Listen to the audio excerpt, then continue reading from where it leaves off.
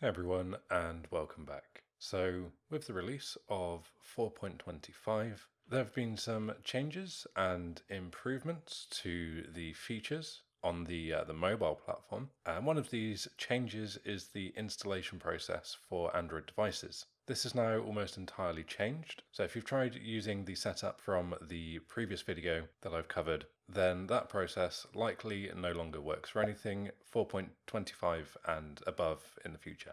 So as well as some general changes to the install process, there are also some bugs and issues with the install process that I'll be covering in this video as well. So for more general information, you can head over to this link to read about the changes, and this page for the step-by-step install guide. Do keep in mind though that this guide doesn't address some of the issues that a lot of people seem to be finding during the process, and that's something that I'll cover in the video when we get to them. As always, links for these will be provided in the description down below. To get started, it's recommended as well that if you've had previous versions installed using the CodeWorks setup, that you do completely uninstall and remove any residual files from that installation. If you think you're going to be running your project between versions and you need support for 4.24 or below, as well as 4.25, again, the documentation does provide some support on how to do that.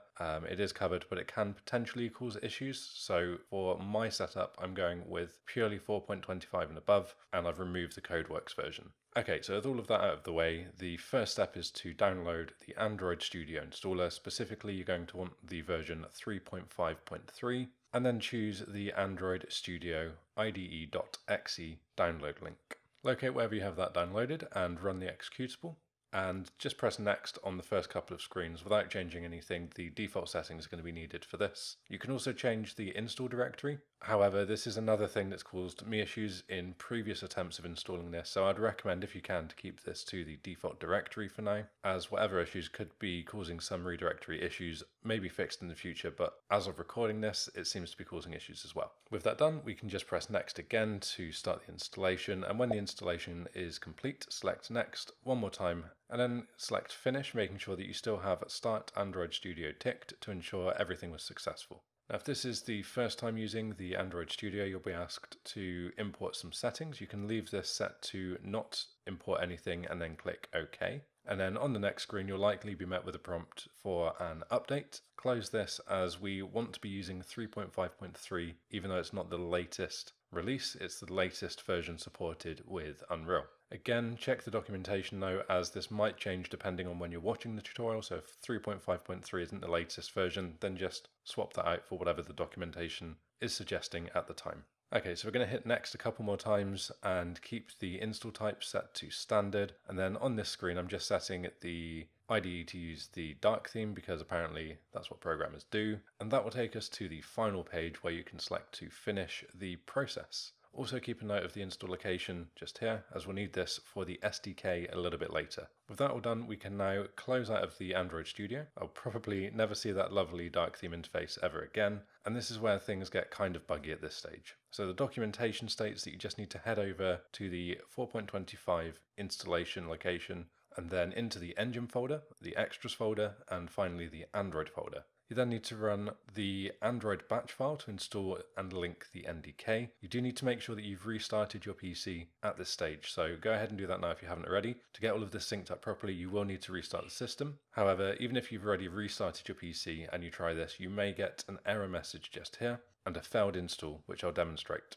So again, making sure that you've already restarted the system. If you're getting this error message stating that the LLDB cannot be found, what you want to do is close this, right click on the batch file and select edit, and then inside of the text document press Ctrl and F and search for LLD. There should only be one result. And then just here we want to remove everything, including the pair of double quotation marks. Save this and exit, and then run the batch file again. You should see that this time you have a successful installation process, so we are kind of getting there. We can now go over to the Unreal project in 4.25 that you'd like on your lovely Android device. And all we really need to do here is a fairly standard process with everything else. We just want to focus on the project settings, and under Android, just make sure that everything is set up as usual. You can copy the minimum and maximum SDKs that I have here. If you haven't already, make sure that you have accepted the SDK license, and everything else I've left set as default though. So the next important part is going to be going to the Android SDK section and assigning our directory paths.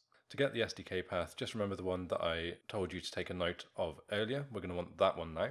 If left to default, it should be under your username, app data, local Android SDK. Then we want to find our NDK, which it might default to the same location as the SDK folder, but just one folder in, as you can see here. If that has happened, then this again is incorrect, and we want to navigate to the NDK folder that is already in, and then select the folder inside of that with a random bunch of numbers, and that is of course our NDK directory, because why not? And then finally we have the JDK step, and again the documentation here hasn't worked for me, and as you might not be able to tell from my voice in this video, if you're familiar with my work, it's kind of broken me a little bit. But regardless, the documentation states that you don't need to include the JDK directory. However, trying this with any of the possible setups that I found in Android Studio hasn't worked, as you can see here if I follow the step-by-step instructions. So the solution that I found here is to navigate to the Android Studio install location, not the one in your username app data folder, but on the actual program files. And then inside of here, we want to find the JRE folder. Now with all of that done, I've compiled this.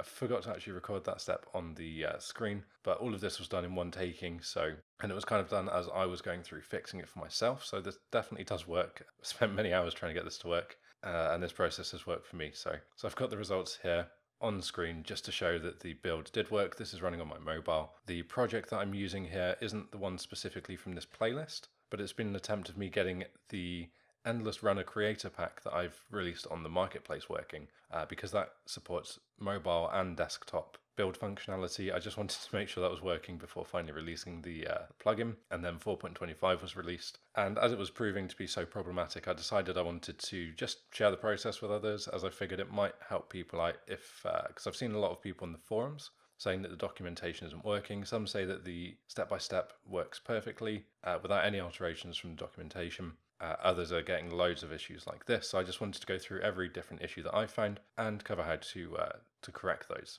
So I'll leave this video here though. If you found the process here useful, then do consider checking out the Endless Runner Creator plugin, or just leave a like on the video, that's good too. And of course, subscribe and confirm notifications to get updated as soon as my weekly tutorials are released. As ever though, thanks for watching, and I will see you all next time.